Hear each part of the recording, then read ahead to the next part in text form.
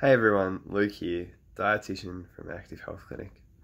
We're nearing the end of Gastroparesis Awareness Month, so I thought I'd share this little video on the most common treatment or medical nutrition therapy that we use for gastroparesis, and that is small and frequent meals. Now, you would have heard of this, I am most certain, in many other spaces, in many other placements, as a dietary technique that you can use to help with getting more food in when generally we're feeling under the weather. So it might be simply after a bout of gastro, or in a time where you're feeling particularly fatigued. Small and frequent meals is used in a lot of ways to help us get the energy from food that we need in when we're finding it particularly difficult to do so for whatever reason.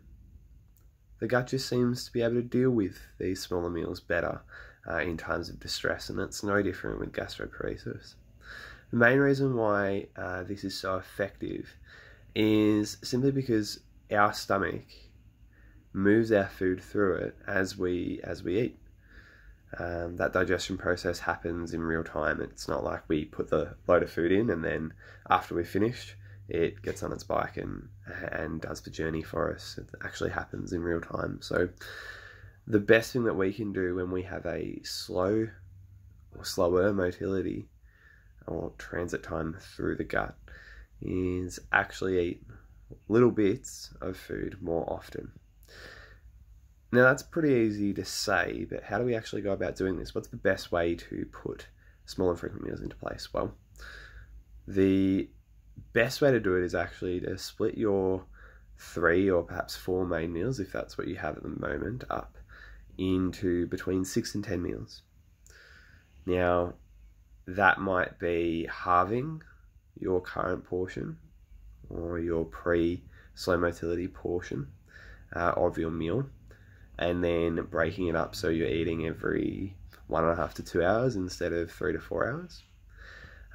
Or it might be more like having 6 to 10 snacks throughout the day. And it may be snack food, especially if we're living with an invisible illness such as a fatigue syndrome, where having the energy to get up and cook 6 smaller meals in the day, or up to 10 smaller meals in the day, just isn't feasible within our capacity. Now, the best way that we can help ourselves do this is to pre-prepare, pre-plan.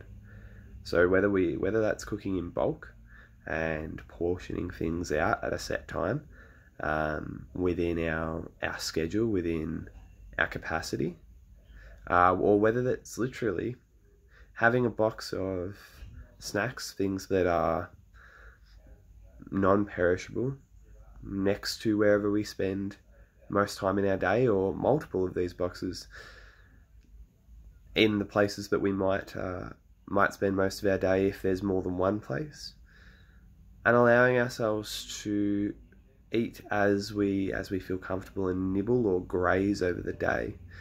That's another way that we can achieve the energy needs of our body when we live with gastroparesis through this small and frequent meals idea. So I hope that's been helpful as a little bit of a descriptor for small and frequent meals.